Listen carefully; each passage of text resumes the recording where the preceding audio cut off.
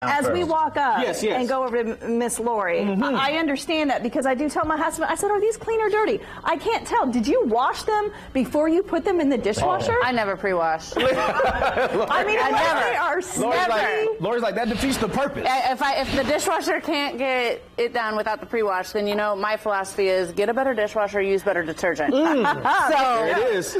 Yeah. I hate the pre-wash. And I also make sure that I buy cookware that can go in the dishwasher, too. Yes, it's dishwasher safe. There's a lot of kitchen equipment that, really shouldn't go in the dishwasher, and it's too expensive, so I do my research and make sure that I'm buying stuff that's dishwasher safe. There always. you go. Yeah. So you put baked potatoes in the dishwasher. I did. Look at this. So this is just a hack. I haven't ran it yet, but you got them. So we're thinking Thanksgiving, right?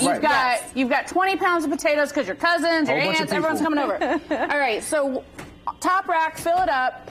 5 minutes, no detergent, and you have saved yourself some time. Because I did just these few potatoes here by hand. Okay. Yes. And to wash them properly really does take almost a minute a potato if you're using jumbo bakers. So let's talk about the fact that when you do buy potatoes at the grocery store, they have earth on them, dirt. Yes. Okay. The reason that happened, this is on purpose. All right. A lot of your produce, there's a wash step before it's packed. Yes. All right. You can probably tell when you're buying things like apples, for instance, there's like none of that naturally occurring clay that you might see if you ever go to an apple orchard when the apples are on the tree. Potatoes, they on purpose have a little bit of that earth or dirt on them when they're packed, and that helps with the shelf life. So you're really not supposed to, when we talk about things to like save time for batch cooking or Thanksgiving cooking, washing your potatoes in advance really that's not the time saver we suggest. All right, because the minute you wash this and take the dirt off of it, your potatoes immediately start breaking down. All right, so that's not the shortcut. I'm going to show you a few others, but all right. What should we start with? We've got some potatoes here. So these potatoes here, I cooked. I'm going to show everyone how to make mashed potatoes, right? Like, if you're not serving mashed potatoes, get out of America. Oh! All right, yeah. But mashed potatoes, in my opinion, like, that is the epitome. One of the key sides. Right. And so today I'm using also the epitome of potatoes, America's famous potato, the world's famous potato, an Idaho russet potato. All right? And you can use any of the potatoes you'd like, all right? That just changes the texture. So these Idaho russets, you'll see they're almost creamy in the pot already. I cooked them with 1 container of chicken stock, all right? And you just let it cook down slowly.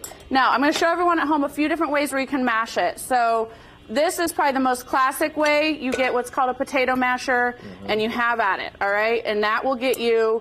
That'll get you that consistency. If you don't have one of these tools, they're a total pain in the butt to store. Like the drawer always gets caught on this thing. Oh, yep. Do you have one? Yeah, it always gets caught. Yes. All right. Here's a hack. Where did I put the mug and this? All right. And this is also kind of fun for kids, right? So you take your coffee mug and you smash it down. Okay. And then you just use a fork to get it out, and you will get the perfect texture, right there. perfect texture mashed potato. All right, now this is how I make mashed potatoes on Thanksgiving morning. I am all about one pot in the dishwasher. Nobody's got time for washing dishes. So, like I said, I cooked these with chicken stock. I'm going to add the heavy cream. All right. If this were Thanksgiving morning, I'd let this simmer a little bit longer. I'm going to do about a half a stick of butter here.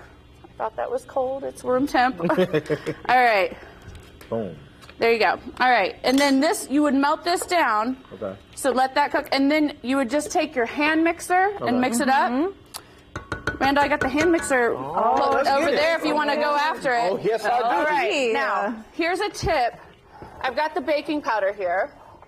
And you might not know this tip. But this is oh, goodness. Oh, gosh, I'm messing stuff up already. Here we go. So this is a really fun tip. You add a little bit of baking powder to get that perfect fluffy mashed potato, and it does not change. All right, so put it on low. What you don't want is for it to make sure on the right setting. Yeah, you don't want to spray up on you.